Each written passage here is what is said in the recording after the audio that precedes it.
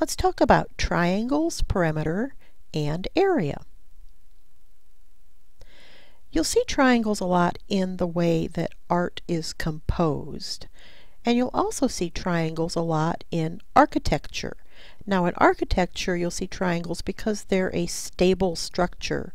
And you may recognize the bridge on the left is the Eads Bridge, and on the right that's the Climatron that's at the Missouri Botanical Gardens.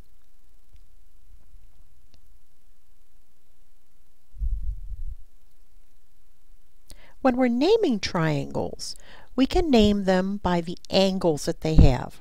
For example, this is an acute triangle because all of the angles are acute. This is a right triangle because it contains one right angle. And this is an obtuse triangle because it contains one obtuse angle. We could also choose to name triangles by their sides. This is an isosceles triangle because it has at least two congruent sides. This is a scalene triangle because it has no congruent sides. And this is an equilateral triangle because all three sides are congruent. Now that also means that we can give both an angle name and a side name to a triangle. So we could say that something is an acute isosceles triangle, or it's an obtuse scalene triangle.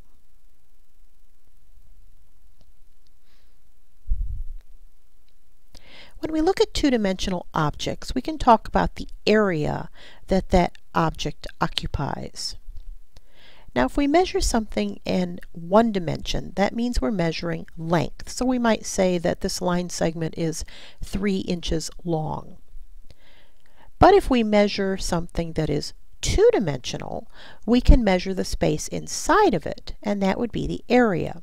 So in this case we have a rectangle that measures 3 inches by 2 inches, and we can say that the area inside this rectangle is 6 square inches. Now we literally can see that there are 6 squares that occupy the interior of the rectangle, so it's pretty easy to see why the rectangle has an area of 6 square inches.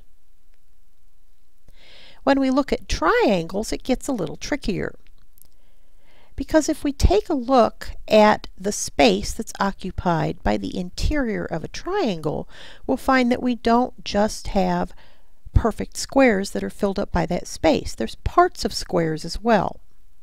So one thing that we could do to figure out the area of this triangle is to say, let's take this same triangle and duplicate it. Now we have 2 of the triangles, and let's reposition this duplicate so that it is right against the original triangle. And now we can see that the original triangle, the blue one, and the duplicate, the purple one, are taking up 6 square units of area. Well, that's because we have a rectangle now. But remember, the triangle, the blue one, was what we were looking for the area of, and that is really half of the rectangle. So the area of the triangle is half of the area of the rectangle, which is 1/2 of the base of the triangle times the height of the triangle. And that's really how we get a formula for area of a triangle. If we look at the area of this triangle, its base measures 3 units and its height measures 2 units.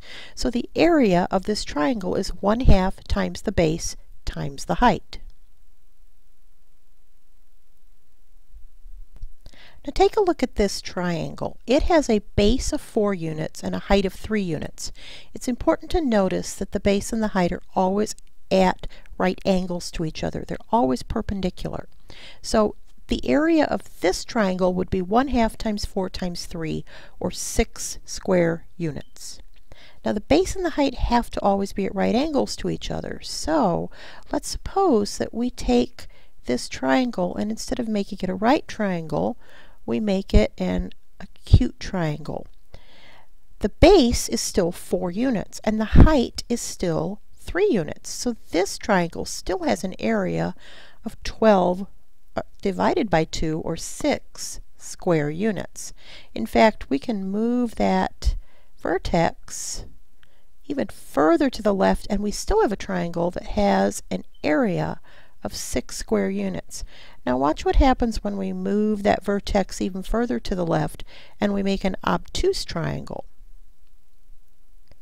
The height of the triangle is still 3 units, but the height is actually falling outside of the triangle. So the area of this triangle is still 6 square units. It's 1/2 times 4, which is still the base, times 3. So whether we have an obtuse triangle or a right triangle or an acute triangle, we still have a triangle that has an area of 6 square units. Now you probably remember the Pythagorean theorem. It relates the lengths of the sides of a right triangle.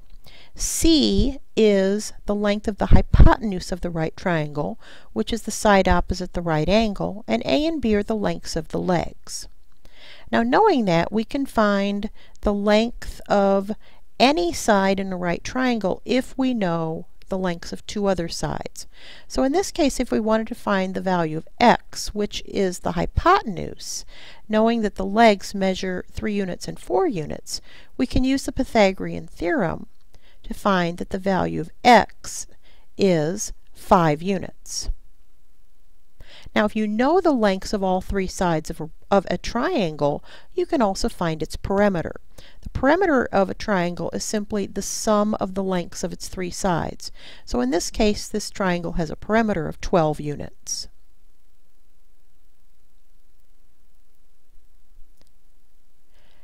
In this triangle, we also want to find the length of the hypotenuse. So we know that x squared equals 4 squared plus 5 squared.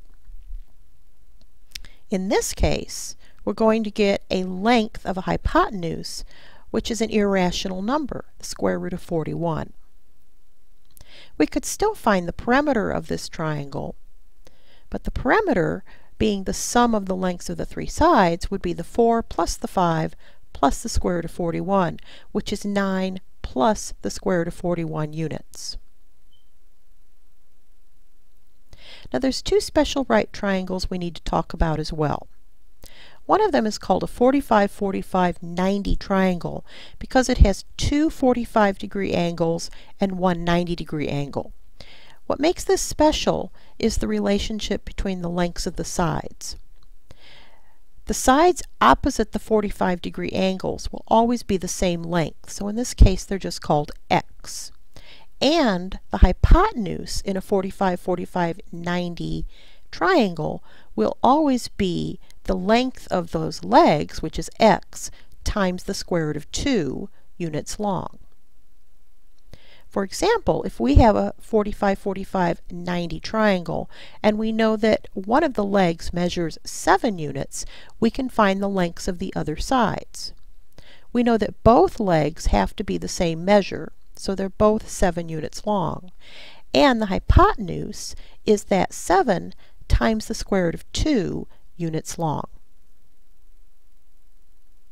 Now the other special right triangle is a 30-60-90 right triangle.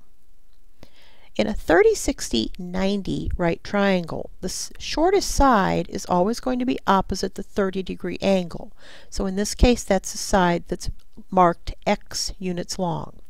The hypotenuse will always be twice as long as the shortest side, so it's 2x, and the other leg that's opposite the 60-degree angle will always be the length of the shortest side times the square root of 3 units long. So in this case, we have a 30-60-90 triangle, and the length of the shortest side is 6 units long. The hypotenuse is twice that long, which makes it 12 units long, and the side opposite the 60-degree angle is the length of the shortest side, 6, times the square root of 3 units long. So we'll practice a few problems in class that have to do with triangles and special triangles.